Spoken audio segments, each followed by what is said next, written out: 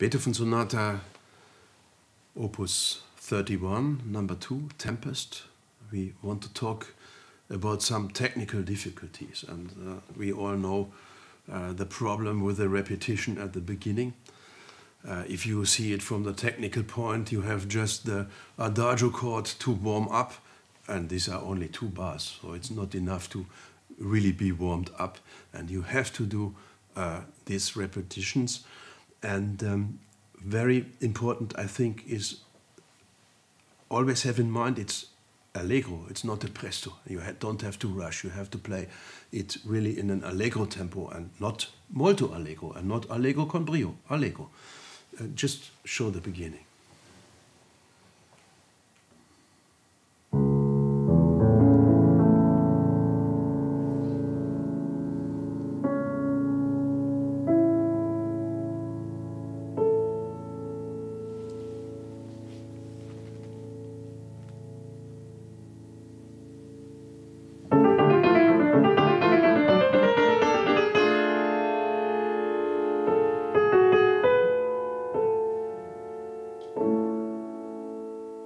Thank you, thank you.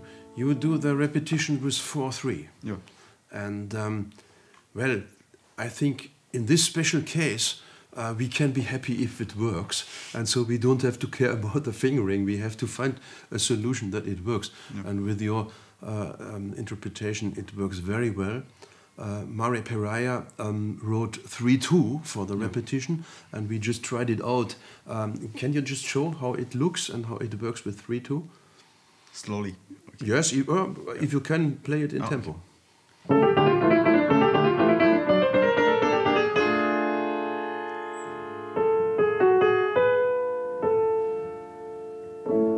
Yeah, this even works very well. If I am very, very critical, I would think this was even better. Oh, okay. But well, it's up to you. I think there is a moment where a fingering, it's just a proposal, and we are free to find a way to do it. If you play one note with your nose, it's possible. And but please show the audience how you practice it. Okay. I practice this passage very slowly at first, and then I made some like rhythmical, very end variation, yeah, like.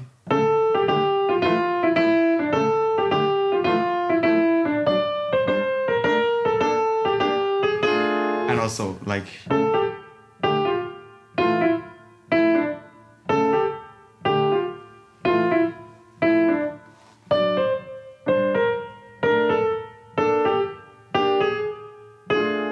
something like this. Mm-hmm. And I think it's very good for concentration because we have the jumps from here. It's the 1 octave jumps. And then if we like just practice so fast, we will not have time to concentrate on the jumps here. Yeah. And but what I like very much, you play slowly, but you play with emotion. Yeah. And I think this is also very important. If you practice a technical moment, you should always have the music in mind and try to include crescendi and preparation for a fermata or whatever. And this comes out very, very good.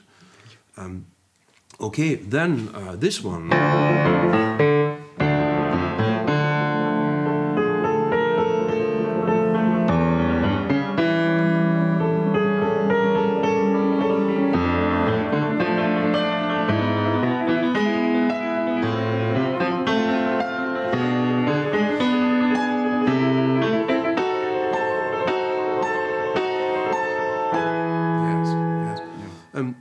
What is your approach technically to this? How do you do it? Yeah. First, I had the problem in this passage so many times because when I play it in the forte, I would make some mistakes like. Yes. Oh yeah. But I just asked Mr. Tanski, and then he just said to me like I can solve this problem by not connect D and F together. Just and then put my hand out and then pop in another direction. Like like this. Yes, and it works. And this works much better than just. Yes, yeah. And what is also important, I think, you play the right hand really wonderful. It's a kind of tremolo, and it should not be not sound like that you hear this so much and you can't follow the melody, especially when the piano comes with the overtaking hands. Can you show it again?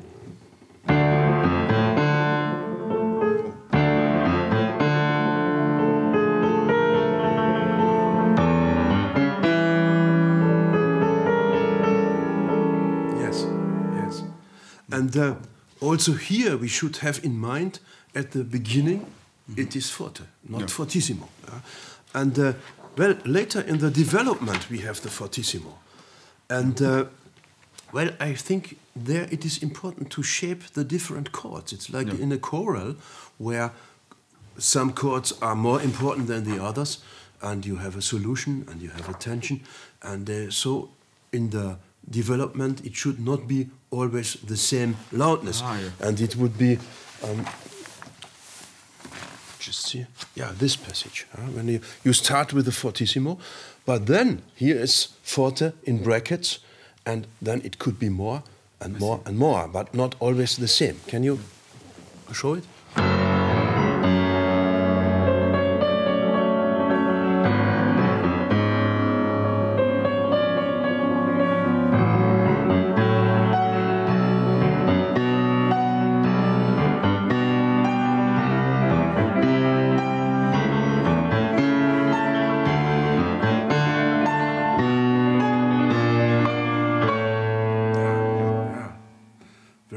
For me, I think like here in the first F sharp minor is the Grundstellung is the Grundstellung, the root position of the chord. Normal position, yes. And the second we have like is the second inversion. Yes. And then we have again F sharp minor, but it's in the first inversion. And then we have B minor. It's in the root position, even so it more, can be much more stronger. Yes. Yeah. I think it comes out wonderful, and so always, and this is also my proposal for a lot of pianists: don't play too loud. It is violent, it is strong, but it should not destroy the piano. And well, I once had a student in a master class, and he really destroyed the F sharp, and at least he had the key in his hand. This should not happen. Well, could you show the largo, this con espressione again, how you touch this pianissimo with the pedal?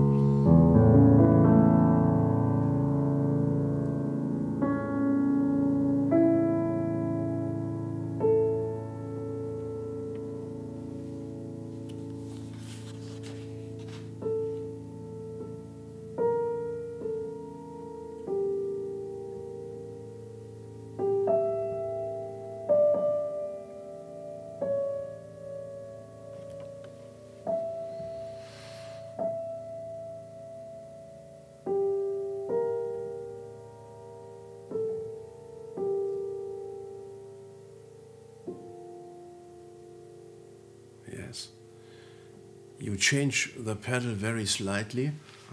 What are you doing that it is going through? I think for the pedal, I hear the sound. I have to hear the sound very carefully. I don't have to make the sound like I don't want the sound to be like this. So I need to rechange, but just very little, not the whole change, but just very little. And the left hand. And then I put my left hand. I never like take my left hand off, so I can sustain the sound of A major chord. It comes. And it's. I think it's very wonderful way to do it. I would always propose to when you practice this that you just take in this case this chord and then you improvise something. Like this, and of course it depends on the piano, and maybe it's different from piano to piano, and but this is right. This is a thing of trying out and listening. Yeah, very good. The end. the end.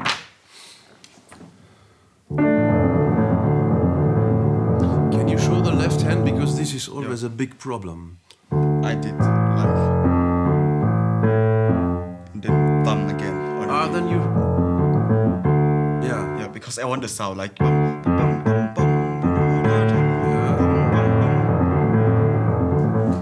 So you must try to avoid an accent, but it works. Yeah. Good. Okay, second movement. I think if you have a wonderful cantabile and you have good chords, then there is less technical problems. But this one where you go over with the left hand, it's really a problem. And can you just show some bars from the beginning?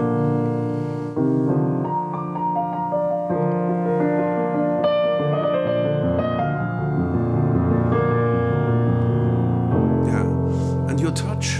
What are you doing? You have the pedal. I try to play like as soft as possible. Yes. Actually, yeah. And I try to like just concentrate on the melody on my right hand. Because if I just concentrate on my left hand, my mind gonna be like I gonna be so very busy on my mind. Yeah. So I just try to follow the melody, and then everything is gonna be fine. The rest works by itself. Yeah. And I think for me the most difficult passage is the tremolo in the left hand, because sometimes it works, sometimes it's not so even, and sometimes it's not so good, So I practice like, and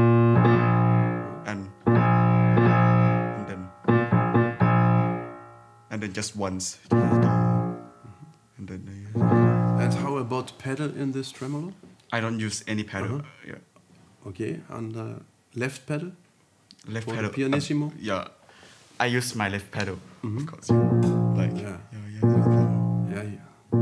This is really great. And one can hear the timpanis doing it.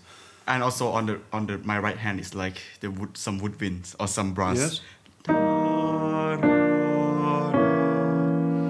And it's contrast with my left hand. It's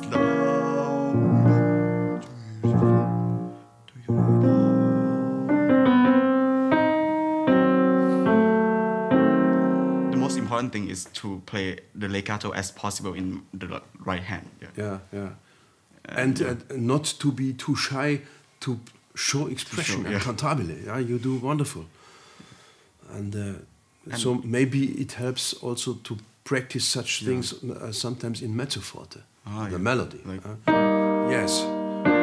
And also without pedal when I practice and try to connect the melody. Yes, with silent finger change if possible. So then you have done an important step to be a good organist too. Okay, and a third movement? What would you think? What would be the most hardest thing is the jumps. There are so many jumps. Can you show this? Yeah, like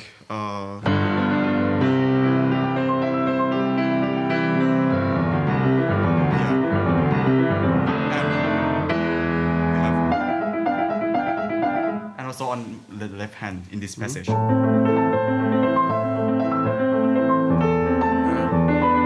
It's very hard. What do you do to practice such a jump? Do you take time, or do you speed up? What are you doing? I just practice slowly. Okay, actually, try and then show us. I play like.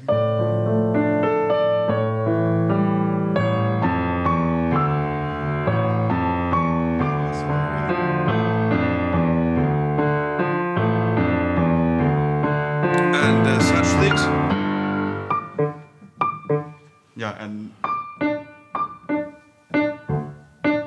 And also on my left hand in this passage, I practice like something like this. Okay, so you play double chords instead of only. And sometimes like. Okay, good. And also.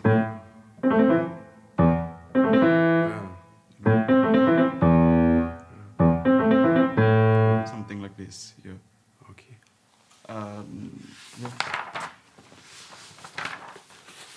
And also the most trickiest thing in this movement, I think, is the chromatic in the end. for me. Yeah, yeah. At the end, the quality is very hard. Show us this. Yeah, because sometimes when I play so many mistakes. Like something is gonna be in the score. It's written to do it with both hands. Yeah, but I think this is a big risk.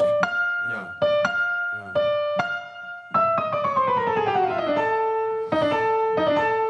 I would take the first D with the left hand and then you play an octave. Actually, I did like yes this. Also, the left hand is, I think, it's quite so risky. So we have to practice hands separately. Yes. Like.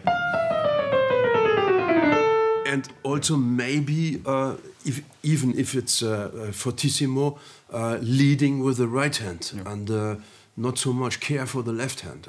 It should follow. Can you show? But here,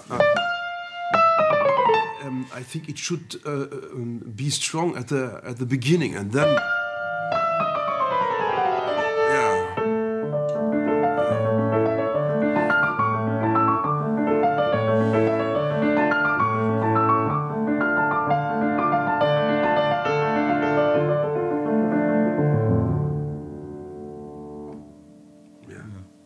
And at the end of the sonata, remaining for a moment on the keyboard without moving, or finish and stand up and bowing. What would you do? Depends on the feeling. It depends on the feeling. I think, we don't have to think so much because the performance will not come so very natural if we think so much. Yes, this is right. Yeah, this is one of your really great qualities, and one can hear you have such a passion and a joy to play, and this also gives me a lot of passion and joy for you. Thank you. Thank you. Thank you very much.